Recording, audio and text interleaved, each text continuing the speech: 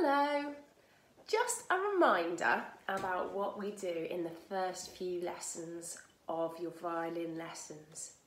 So if you've got a shoulder rest, you need to put it on the back and the feet hook over the side. If you've got a curved one, it will look like a sad face when you hold the violin like this.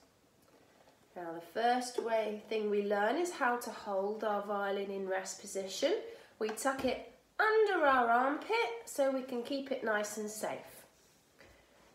We have to make sure our left thumb goes on the button and our fingers curve round. And this is called rest position. We do this when we are listening or we are just having a rest. Next, we stand up tall and we arm out in front, statue. Then our shoulder rest goes on our shoulder, our chin goes on our chin rest, and our arm stays nice and straight with our thumb on the button.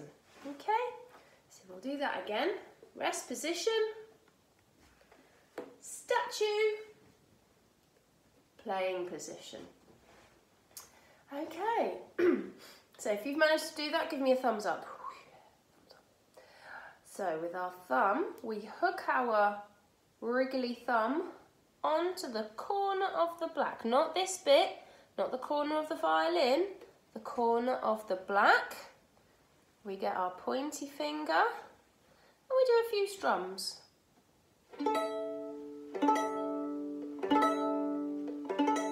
Lovely. So we now have to think about the names of the strings.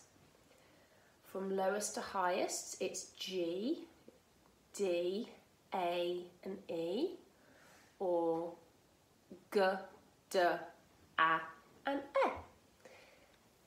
Now if you remember, we had on the violin, that is on the violin. So if you remember, we remember it, good dogs always eat. Good dogs always eat. If you've got a viola, it's C, G, D, A, K, G, D, A. So let's statue, violin in playing position, thumbs up, hook it on, pointy first finger. We're going to do some 4 Gs. If you're on a viola, you can do 4 Cs. Then 4 Ds. If you're on a viola, you do 4 Gs.